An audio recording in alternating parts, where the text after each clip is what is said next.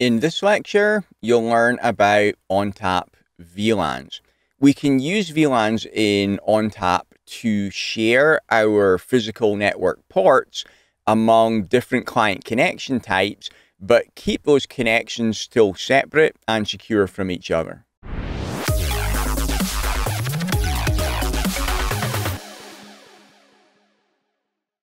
In the ideal scenario, different connection types would be terminating on different physical ports.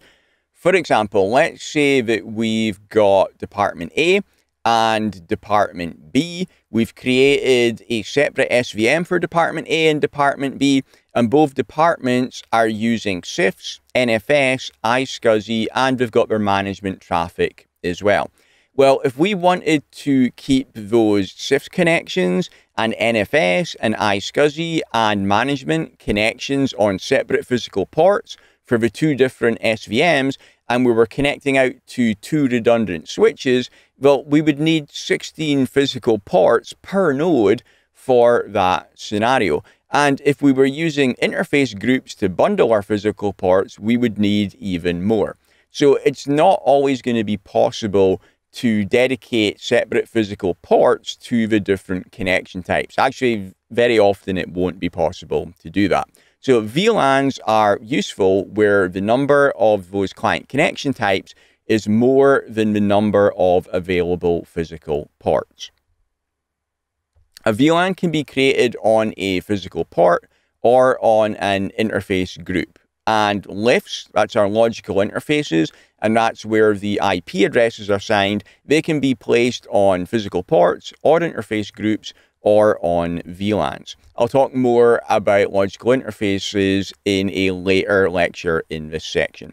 So looking at using dedicated physical ports first. So this is where we do have separate dedicated physical ports for our different connection types. We've got a Department A SVM and we've got a Department B SVM. We're using physical port E0C for Department A. So Department A has got a logical interface with IP address 10.10.10.10, and it is homed on port E0C.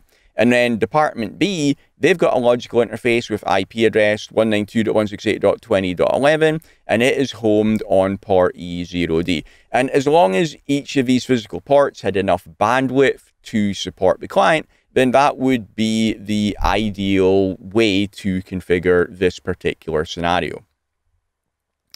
But maybe we don't have enough physical ports to give both Department A and Department B their own ports for this particular connection type. Well, in that case, they can share the same underlying physical port. So now on port E0C on my node, I'm going to run the traffic for both Department A and Department B on that physical port.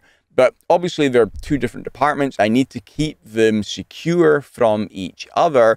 So the way I do that is at layer 3 of the OSI model, they're using different IP addresses.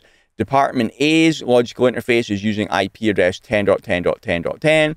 Department B's logical interface is using IP address 192.168.20.11. So they are in different IP subnets. So on my routers and my firewalls outside the ONTAP system, I can create rules there that keep those two different traffic types separate from each other. So at the IP address level, I've got them separated at layer 3 of the OSI stack.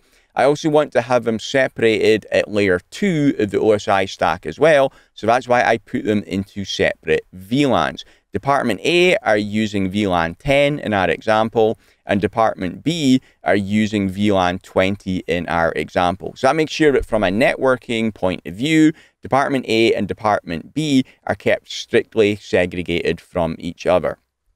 On the switch port that is connecting down into my ONTAP node, I configure that as a trunk. A trunk port will carry the traffic for both VLAN 10 and for VLAN 20. When traffic is tagged with VLAN 10, that's going to hit my VLAN interface that I've created for Department A. So for Department A, I create an E0C.10 VLAN interface, meaning any traffic that is tagged for VLAN 10 is going to hit that logical interface.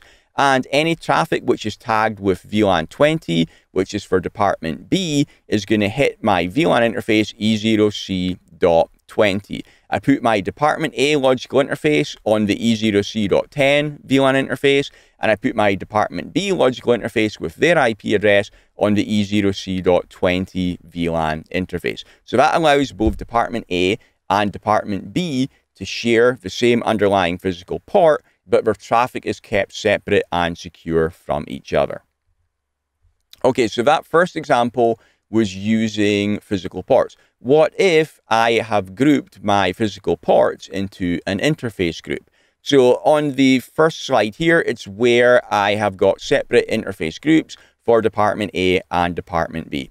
So here on my node 1, physical port E0C and E1A is grouped into an interface group. Notice that that is using one physical port which is on board on the controller. The other one is using a physical card in slot 1, that is E1A.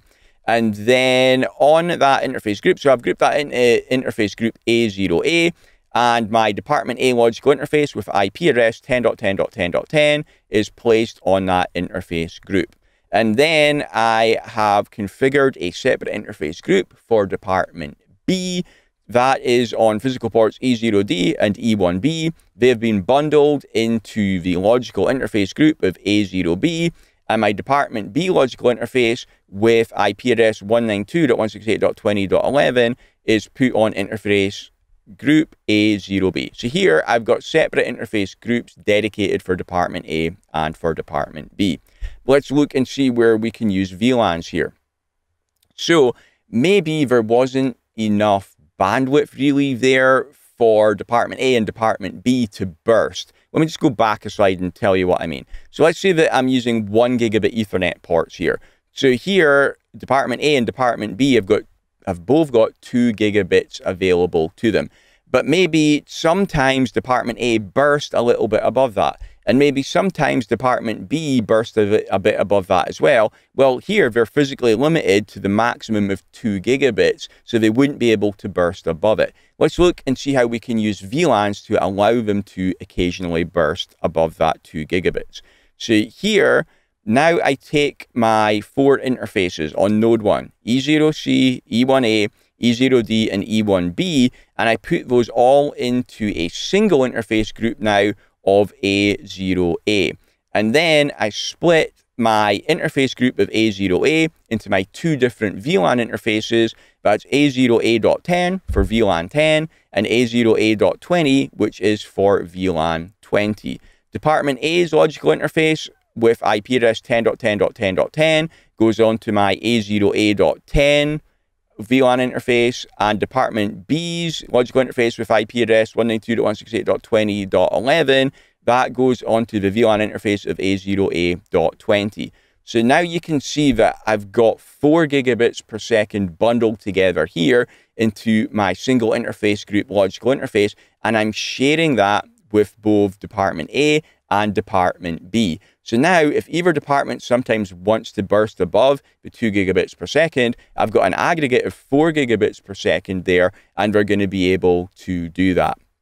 Now, obviously, I need to be careful here that one department doesn't take all the available bandwidth. Well, I can use storage QoS to do that, which is going to be covered in a later section. But this is a way that we can use VLAN interfaces to allow department A and department B to be able to burst above what they would have been able to if I was dedicating interface groups to each one, and it still keeps them separate and secure from each other. Okay, so that was how our VLANs work in ONTAP. See you in the next lecture. Thanks for watching. If you want to get hands-on practice with NetApp storage for free on your laptop, then you can download my free ebook, which you can see above my head right now. Also, check out my NetApp Storage Complete course, which will teach you everything you could possibly want to know about ONTAP. Thanks.